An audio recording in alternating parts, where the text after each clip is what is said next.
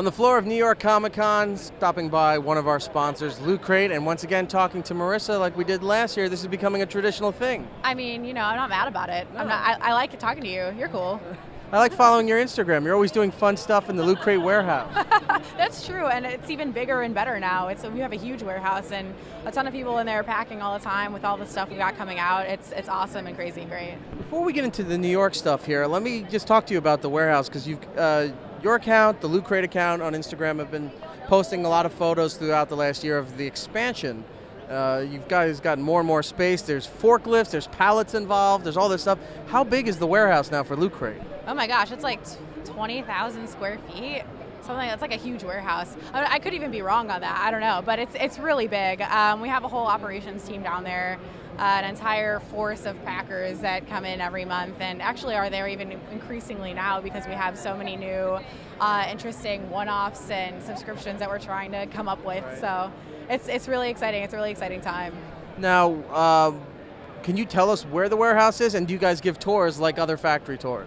We definitely give all of our new employees tours because they have to know what it looks like, and we have given other people tours.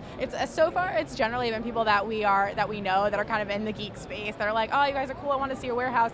We haven't done like customer tours yet, but we've thought about it. So it's not like where the public can come down to a brewery and take the tour of how they make the beer, or like the Utz factory where you can see how the chips are made, things like that? Not yet, but I think we should do that because our director of operations wears like a top hat and walks around with a cane and like points at everything, and everyone deserves to experience that. Like penny bags from Monopoly? Yes, exactly. I can imagine the Loot Crate tour could be, you a Simpsons fan? Kind of. Okay. Do you remember when they went on a field trip to tour the box factory? Oh, yes. Where they had to follow the line and not touch anything? Don't touch all the prizes. Everyone will touch everything and it will be a terrible mess. This is the first and last tour. This factory is closing. I know, we're going to do it one time and then it's going to be a meltdown, and then I'll be like, oh, I had nothing to do with this. Please don't fire me. Loot Crate's been doing very well, has been advertising on our show, on the Opie and Jim Norton show, on our channel, and Sirius XM. We're glad to have that partnership, and you've had some great stuff in the past few months where you had another edition of Villains. You had I'm forgetting all of them. I do all the live reads too, and I'm forgetting the different themes. That's okay. I can help you out. Okay, please. Okay, so we did in July and August we did Heroes 2 and Villains 2 as a follow-up to the Heroes and Villains that we did last year because they were so popular. So we did that. In September we did Summon.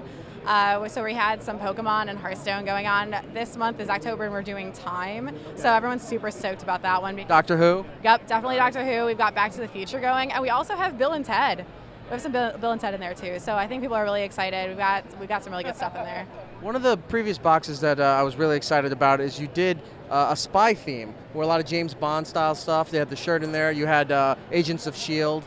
That was really cool with the watch and everything. Yep, that was our covert theme, and it was in March. We also had a comic book. We did an Orphan Black comic with an exclusive cover, so that was a really good one. Little spoiler for listeners of our show: the Orphan Black comic book that came from Loot Crate. At San Diego Comic-Con, we got signed by the cast, so we'll be giving that away in a later date when Orphan Black Season 4 comes around. That is really awesome. I'll take a photo and send it to you. Please do. All right. Tell us now, if you're not here at San Diego, if you're not here at New York Comic-Con, you're missing out on this exclusive box here, and the theme is creepy. What do we know about this box? Okay, so we've got a pretty large exclusive to New York Comic-Con this year. It is a creepy themed crate. We're selling it for $55, which is definitely more expensive than last year, but also has like way cooler stuff in it, I think, in my opinion. Definitely higher value items. A couple of things that we have in there are an exclusive Crimson Peak Funko Pop figure that we have and exclusive to us. So we've also got a Resident Evil Umbrella Corporation umbrella, which might be my absolute favorite thing in there because it's a real umbrella. Like, that's awesome. Very functional, and it poured on us 2 days ago, so that would have been really useful. But you know, like, should we open the boxes? No, we'll get in trouble. Yeah, I was like, can we just pull the umbrellas out? Like, will somebody get mad at us? It was very wet outside, so I mean, it would have been great, but that's okay. I hope some looters used it. And that's everything in that box? The other things we have in there are... Well, of course, the traditional pin that you put in every box. Yep, we definitely have a pin in there. We have a Chucky figure. We have a glow in the dark little gnome figure. It's like a really creepy looking gnome. And we have some like art print cards in there as well. So, and that's all I can remember off the top of my head. Oh, and there's a Fright in a Can. It makes different noises, like the Psycho Scream and things like that. So I feel like people are probably just walking around. I think Marvel was using it on their stream for a while. So I don't know how that went, but it was probably great.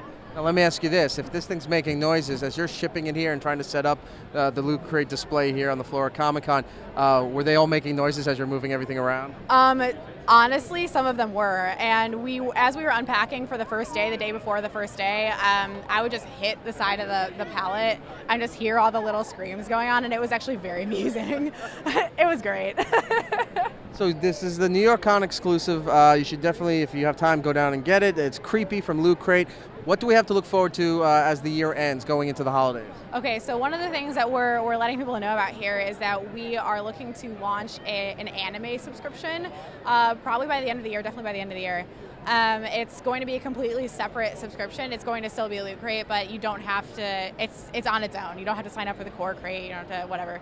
And it's all going to be just focused on anime, so we're definitely going to be launching that really soon. So I know a lot of anime fans have been asking us for that for a very long time, and so they're really excited. Do you have any tie-ins to a big movie that seems to be opening around Christmas time? Oh, are we talking about Star Wars? Is that? You could be. I don't know. I don't even know what I'm talking about anymore. But yeah, we've definitely. December is going to have some Star Wars stuff. I can tell you that right now. Okay. Well, there's something to look forward to. Anime fans, definitely Star Wars fans. So it's a big way to go out for this year for Loot Crate. Absolutely. We have such an exciting Q4, and we're working really, really hard. So I look forward to seeing everything play out. It's going to be great. Now, one last question. Is there, now we've explored to the end of the year. Is there anything that in the horizon for 2016 that you can note about? Anything on the horizon for 2016? Well, I know some of our themes that are going to come out, but I can't really talk about those because, you know, we're like super private eye, right. Or private, I don't know. Well, there's seems to be, since last year, 1 million mystery box companies that are starting up now, just like Loot Crate, obviously Nerd Blog and stuff, but smaller ones where you look at that and you go, I don't think it's legal for you to do what you're doing. Going to Walmart and buying DVDs and then throwing it into a box, I don't think is the right way to do this. Yeah, we've definitely seen a lot of, I mean, I'm not naming any names, but we've definitely seen a lot of competitors pop up in the industry. You know what I'm talking about. I know what you're talking about. I can say that we see all, and we do have a lot of subscriptions that we're trying to get. We have a lot of ideas that we're trying to launch, so I will say that the anime subscription will not be our only product to launch in the next few months. Right. Yeah. How long until we see Recreate, when somebody just buys your stuff and then puts it in their own box and starts selling the subscription for that to undercut what you guys are doing? Right? Like, is it like exactly the same as Loot Crate? Like, it's still. It's just now it's a pink box. They just rebrand it. Yeah. It's called Recreate. Yes. Oh my gosh. Why haven't I started that? No, even better, it's just a little bit bigger than the box you provide, and they just put the box in there. They don't even open it. They just sell your box. It's just like a cardboard box, and they spray paint it pink. Oh my gosh. Bad tape and a Sharpie. I think we're starting a company in like the next 5 minutes. There we go. We're going to branch out on our own. Marissa, thank you so much. Give out the social media for Loot Crate so everyone can follow along. Okay, so definitely follow us. We're on Facebook, Twitter, Instagram. It's always at Loot Crate, LOOTCRATE, and you can hashtag Loot Crate too. What about yours? Oh, mine is, I'm Twitter. On Twitter, I'm Marissa Magic. It's Marissa Magic. She's a very lovely woman. She works for an amazing company. You should follow everything here. And I'm going to throw in just a quick version of our live read. If you want to subscribe to Loot Crate, go to lootcrate.com/OP and save $3 off your next Loot Crate. Actually, off your first Loot Crate subscription. Do it. Do it now. There we go. Thank you so much. Thank you. It was great.